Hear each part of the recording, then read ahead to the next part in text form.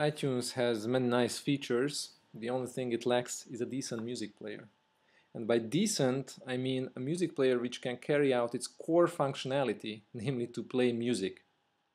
I made this screencast to demonstrate you one of the major sources of my frustration with iTunes, namely that on occasion with specific MP3 files, it would play the track until the middle of it, and then it would jump to the end and then to the next song immediately.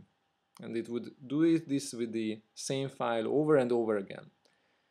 I'm now going to demonstrate you first this behavior, and then I'm going to claim that this behavior is due to iTunes' own failure of playing with the music, and the problem is not with the music files or with some settings.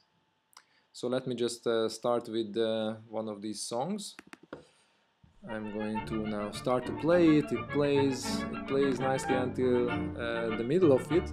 And here you are going to see that in a couple of seconds the music stops, jumps to the end, and it already starts the next song. So iTunes does that with many other files. Let me just demonstrate it once more with this other song. So this other song is also playing. Let me just jump roughly here, and then it's going to play. It's a very nice song, and then what it does, it jumps to the end and starts the next song. First, let me just show you that these are regular MP3 audio files. So if I take a look at the file itself, these are MP3 files, so they are not protected files, nothing special. There is nothing special about them. And if I take a look at how they look like internally, so I'm opening now up the first file with editor program. Then you can see here that the file is actually not damaged. It can be played by another player very nicely, and it has no issues, no similar jumping issues. So the iTunes had the problem here. Any other player, including this editor program, plays the file without an issue. Okay? So that's about the other players. Now, some people might think that this jumping behavior has to do with the settings particular to the file. If you open up the info dialog for the file, there is in the options field, there is the start and stop settings for iTunes.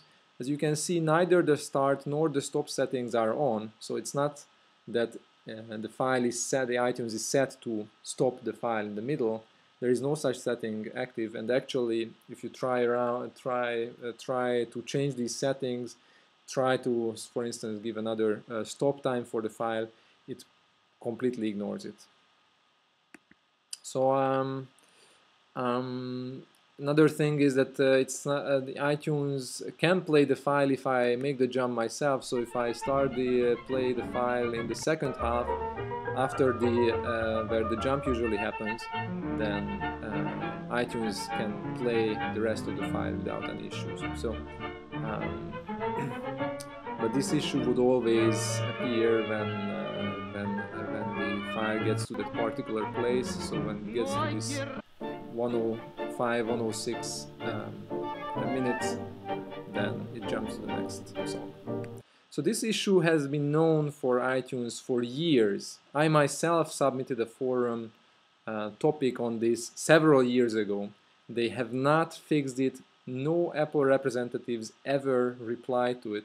And I'm really frustrated because it happens with many files of mine, and it's enough if it happens with only one of them. So I, by the way, have the most recent iTunes and also the most recent operation systems, the most recent version of Yosemite. So this is definitely an issue which is still untreated.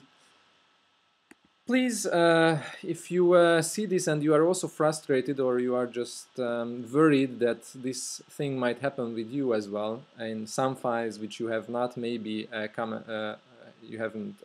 across, then please just publicize this, and let's try to raise awareness.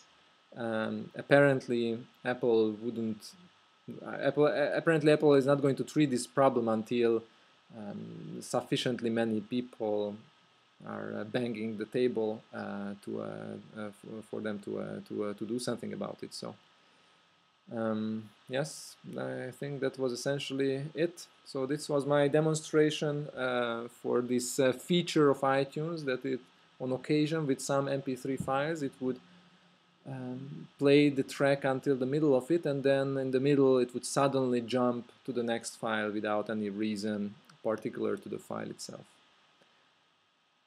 Thank you for watching.